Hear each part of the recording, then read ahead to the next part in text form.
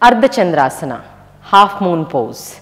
This is a posture where we do in a lunge. So for that, get to adho mukha first, stepping back one leg at a time. Palms separated, shoulder width apart, feet separated, hip width apart. Now get your right foot to the front, close to your right palm. Even after you step, there is good enough distance between your feet.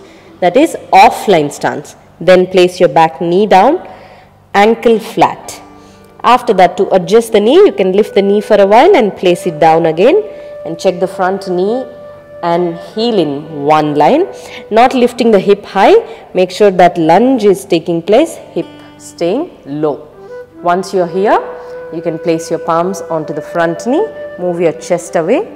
See that you are not standing here like this. Most of us try to do this because there is good amount of stretch on the left hip.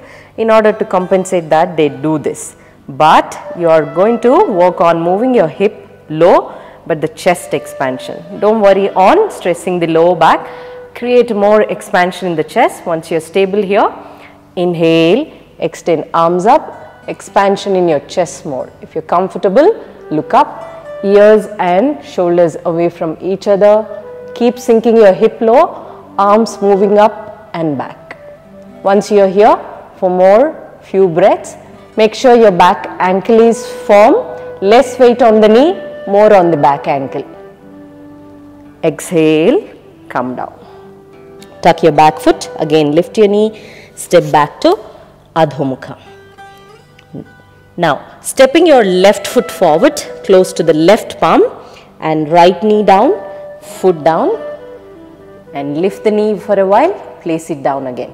Those who have back conditions can just simply stay here. You don't have to do anything. Stay here, improves your hip flexibility. If you're comfortable lifting both arms, absolutely. Otherwise, you can just keep one palm on the knee and then other arm extended. This way. This is a slightly easier version of Ardha Chandrasana, but the chest expansion, hip sinking down. Once you're done, for few breaths, holding there, exhale, hands down, tuck your back foot, lift the knee, step back to adho mukha and place your knees down, sit back to child's pose for few breaths. Walk your hands back and come up to standing position. That was Ardha Chandrasana.